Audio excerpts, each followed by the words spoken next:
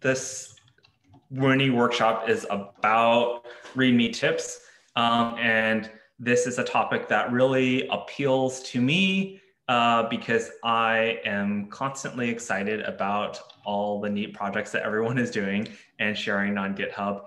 And sometimes it's a little hard to figure out if it's something that I want to engage in with more deeply, or that I want to contribute to, for instance. And so this is intended to be a very, very short entryway into thinking about how to structure your README to make your project more accessible. And I'm focusing just on the README and just on specific aspects of the README because that is really like, you know, the first landing page of your GitHub project. Okay, so keeping track of the time, I want to make sure we have time to get to everything. So I'm going to skip over the verbal introductions and jump straight into my slides. So let's make sure my screen sharing works. Okay, so I have some slides to kind of go over some background material. They are linked to down below in the slides and notes section in the Google Doc. So yes, README tips. You have a project on GitHub. Congrats. You're already like well on your way there to getting other people to use it. And I think the primary question is, how do you get people to engage with your project? And this is really a very open-ended question. It's complex. There are a lot of facets to it. So I'm going to focus on some very specific versions of this topic of engagement. And so these are some guiding questions for thinking about how you get other people to engage with your project on GitHub. So things like, what problem does your project solve? Who is your project for? How does a user install it and start using it? And then where would someone go if they wanted to find more detailed information than exists in your README? And so these are all kind of, you know, I think good guiding questions to think about as you decide what kind of content goes in your README. And so this lesson assumes you are already familiar with GitHub projects, that you have projects on GitHub, that you have some experience writing in Markdown. So we're not going to go through either of those two. And hopefully by the end of this workshop, you'll be able to have some general ideas about the different types of technical documentation, how to create user personas to aid in your design, and then some, you know, I'm going to have some templates for simple READMEs that you can use in your projects. So I'm going to start with talking about documentation types. And starting with, if you have not seen this talk before, I recommend checking it out. Danielle Proshida talks about the kind of 4 kinds of technical documentation with very different purposes and different approaches. And I think this is at least useful to classify and think about how your documentation exists. And so these are these 4. So tutorials, so long form tutorials on doing a project, how-to guides, so very simple recipes for solving specific problems, explanation, so, you know, discussion of, you know, the context of the project and kind of why it exists and what it's intended to do. And then reference. So for your software projects, you know, the like technical documentation on the functions and its arguments. And so these are different kinds of documentation, and something that is suitable if someone is using the software and trying to remember or trying to figure out what a specific function argument is. That's going to be very different than the kind of documentation you want to put in a README to get people into your project and using it quickly. So we're going to focus just on the how-to guide for your README. All right. Cool. Actually went through that a little bit quickly. So I'm going to jump into talking about user personas. So I'll do a quick check if you are familiar with this concept or this term. If you can use the nonverbal Zoom features to put a thumbs up or type a Y in the chat.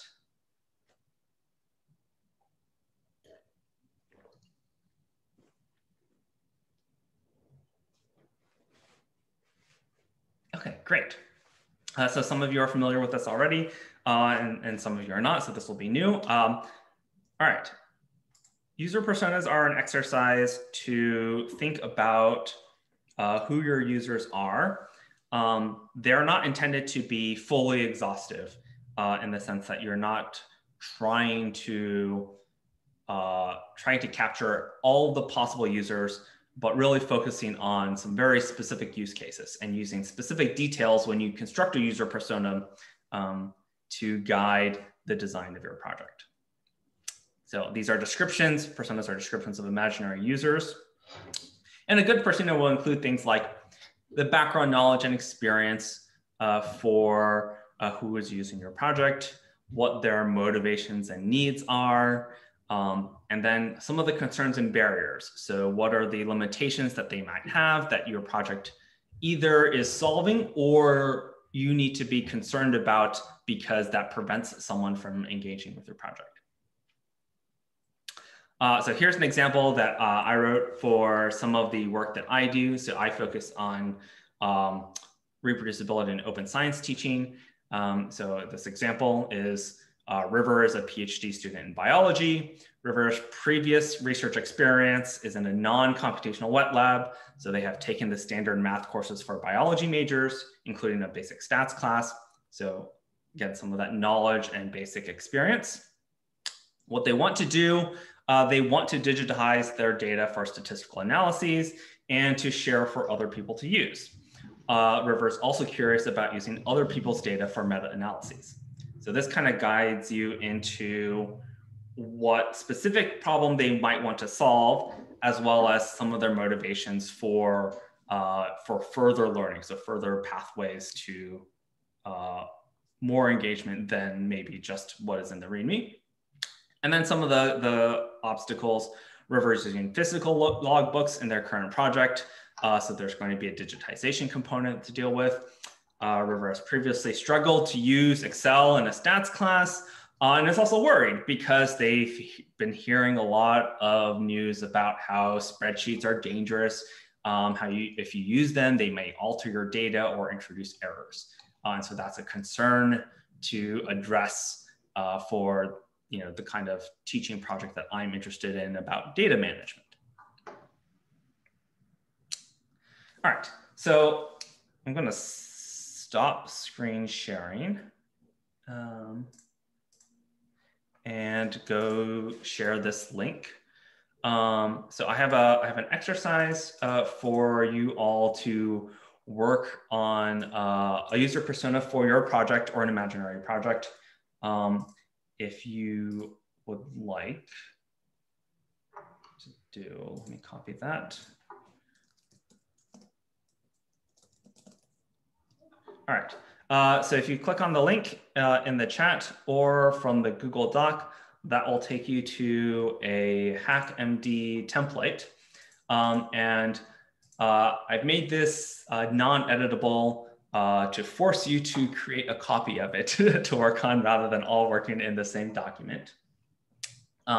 So yeah, copy it, paste it into a new document. And I'll give you a couple minutes to just type out, an example user persona for your current project or one of your current projects. And then check in after a few minutes and see if anyone is willing to share what they have. And in the meantime, I'll take any questions at the moment for recording purposes. Okay, yeah. Let me do. Okay. Yep, so here is the template. If you're in HackMD, you can create a new note and then copy and paste all of this into a new Markdown document.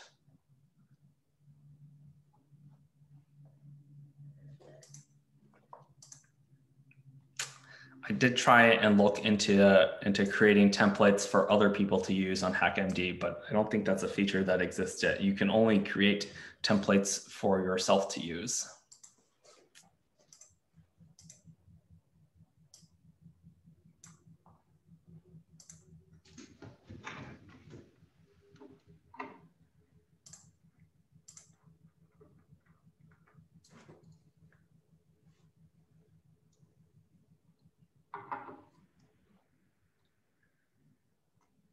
All right, so we'll give maybe 30 more seconds.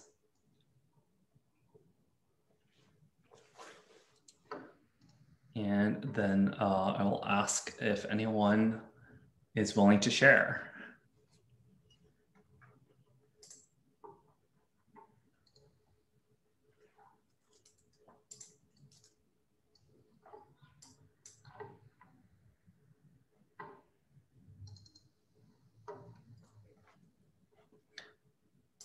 Okay, time's up. I know that was really fast, and I apologize for the time limit, but this is a very short session.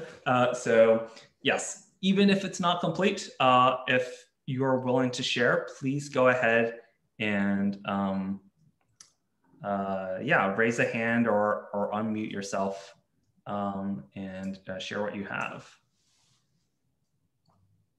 Are participants able to share a screen?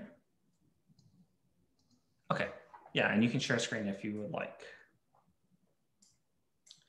And if not, I will start calling names. Dominic?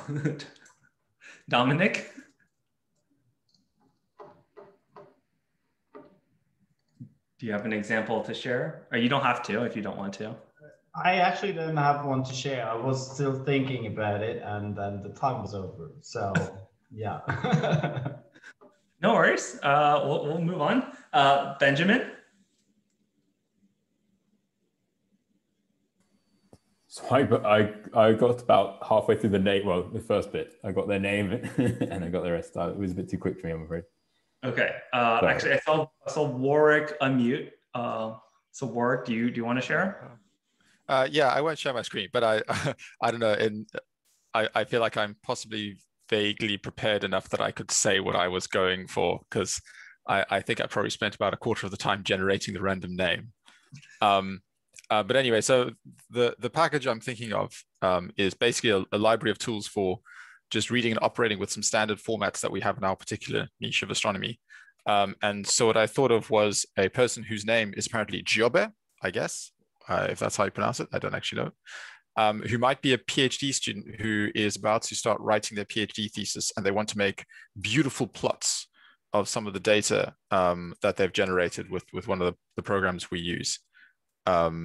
So yeah, this has, I guess I got sparked by this by seeing the prompts for, like, greater aspirational goals, because like short-term goal is finish a PhD, medium-term get a postdoc, and long-term, revolutionize science and so on. Their concerns and barriers might be that if it's their PhD thesis, they probably want, well, they might want the plots to look very specifically the way they want them to. So from my perspective, although I hope my libraries already do that, you want to be able to work with the data in such a way that you can still, you're not prescribing things in a way that would prevent them from doing so. And they may also have tight time limitations depending on how well or badly prepared they are for actually writing up, and how much new stuff they need to generate compared to how much they may have already put in papers on the way to producing their PhD thesis. Cool, thank you for sharing. All right, so I'm gonna move on to the next section, which is talking about structuring your README and focusing on how to get into the how-to guide, ideally. Okay, So I stole this content from David Robinson's blog post, and this is focused about actually teaching students to use data science tools in R. And the idea is to get users doing powerful things quickly. And I think that is an ideal way to structure your README is having a demonstration of after installing the software or installing or getting the project usable, doing something really neat with it. And this is where that distinction between the types of documentation is really important, because I think oftentimes as the creators of a project or the creators of a software, we're really interested in explaining things. We're really interested in explaining like why we use this particular data structure or why we use this particular algorithm. But that is an explanation that gets in the way of action. It gets in the way of getting our users doing something really neat, really quickly. And then once we get that, I think once we get users doing that, then we have their interest and they know that they can do it, and that lowers the barrier to using the rest of the features of your project. Okay, so here's some examples, right? So yeah, as Work mentioned, doing some really interesting and neat visualizations with the data or analyses or whatever your project is intended to do. How? Oh, sorry, I'm not sharing my screen. No. I forgot, I stopped it. Okay. Okay, yes. Getting users doing powerful things quickly. Luckily, we just had the one slide. And so I think in structuring, the how-to guide in your README, there are really just a couple main sections, right? In your README, introduction to your project, your how-to guide for doing whatever awesome thing it is you want to use as an example. And then your pathway to further usage or engagement. So that will be things like, the full tutorial that you've developed, maybe a guide to how people can contribute to your project and your code of conduct, and then the license and acknowledgement section for citing your software and acknowledging your funding sources and things like that. Okay, so I have an example that I want to share for that I really like. This is from the data pasta package in R. I have to admit, I saw this a few years ago and I've never actually used it, but the how-to guide was done so well that I just always remember it. And you can see just at the top of the README, there is this animated GIF that shows you what the software is all about. And what it is it's on a short loop. It's copying and pasting this table of numbers from a website and then being able to paste it in code in a nice formatted data structure. And just seeing this on a loop, I immediately get a sense of this is a really cool thing that I can do using this software. And I don't even, I haven't even gotten to all the details about actually getting it to work, but just seeing this animation at the top, I have a sense for what it is about and how it might be useful to me. And I remember this years on, never having actually used the software. I remember that this is what this project is about. And now I'm sharing this example README with you. Okay, so I also have a templated README, but I think rather than trying to fill all of it out, I will ask you just to focus on the section that is the how-to guide. So what is the example task that you might ask your users to do? So I'll post it in I'll post a link to in the chat. But really, I just want you to think about, for the sake of time, what the example task is that you're going to use to demonstrate what your project is about. And think about that, maybe write it down, and then I'll ask for more volunteers to share that.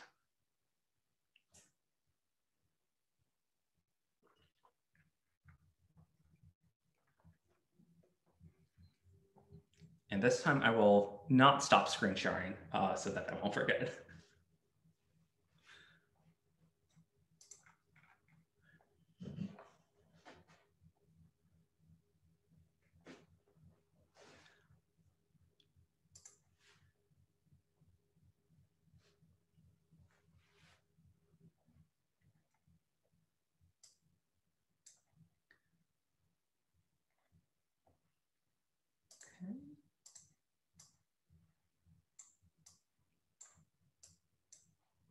Give you 30 more seconds.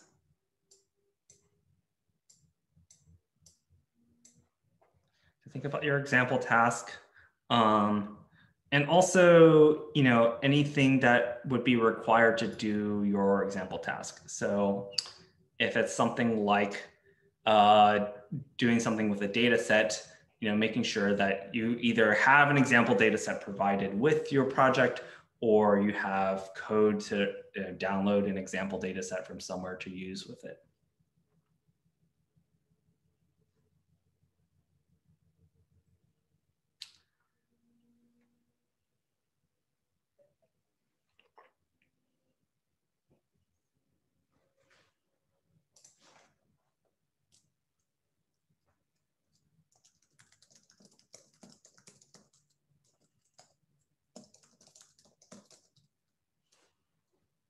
Okay, is anyone willing to share what example task they came up with? And if not, I will start calling on some different names. I see Esther next up.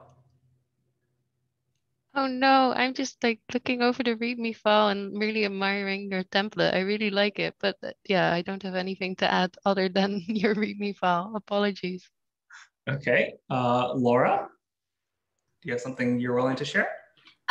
Yeah, so my project, which is in its very, very early stages, an aspect of it is going to be collaborating on I guess like a library or a set of references. And so the example task, I think, would be to have somebody add to that library and then see whatever they've added appear. Yeah, I think that's a great example.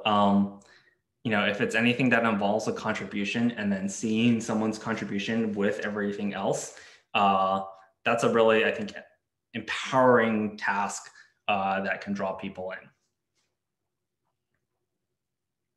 So thank you for sharing. All right, so I will move on to kind of concluding thoughts, leaving space for some questions, and then making sure I think all the links and resources that I've created are available in the Google Doc notes. Okay, so some takeaways. So we have one more slide. So first, knowing your users and what they need. And so using that user persona exercise to kind of guide you into thinking about that. 2 is to get your users doing powerful things quickly, making sure that that is a prominent section of your README and near the top to get people in. And then 3rd is to, of course, watch out for jargon that you don't define. So here's a clip from the Schitt's Creek TV show about the complications in cooking recipes and what it means to fold in the cheese. So I'll leave this with you. I'll leave this slide up and just see if you all have questions. You have one in the chat. Yes. Can we cite your example README template? Yes. You can cite all of this. Where did I put it? In the other information and links section of the Google Docs, there is a link to the materials website, which has the slides, the templates, a link to outside resources, and this is all CC BY material, and the DOI link will take you to the latest version on Zenodo. Fantastic. Thanks so much. Dominic. So what is your thought on badges? Because when I look at projects, they have an average of 3 to 20 badges. And I always feel like there's an optimum somewhere in the middle, and something are better or worse suited to be a badge. So, yeah. So do you have any thoughts on this? Yeah, I mean, I think badges are useful for a very specific audience. I think they're useful for signaling to maybe primarily other developers in the open source community that you're meeting certain standards, whether they're things like automated testing or a specific specification or a DOI. I definitely think it can be easy to have too many badges because we're like all chasing metrics, and it feels like we've gamified everything. And so again, I think that goes back to like your user persona. So maybe you can have more than one user persona, right? You can have a user persona for someone who is a user for your project, but maybe also a different user persona for a contributor to your project. And so thinking about what are the relevant badges for the contributors, what do they care about before they decide to, file a bug request or submit a pull request or things like that. That can be relevant there to decide on the badges. All right, sure. So we're at 11:20. Or I guess 16:20, depending on your time zone. Thank you all for coming to this session. Feel free to, again, use any of the resources, cite any of it that you want. Poke me on Slack or social media for anything related to this topic or other things. Again, thank you very much for coming. Thank you very much, Hao. If people want to click on the link there, then that'll take you back to the main meeting room. And then once again, thank you, Hao. We all could do our virtual clapping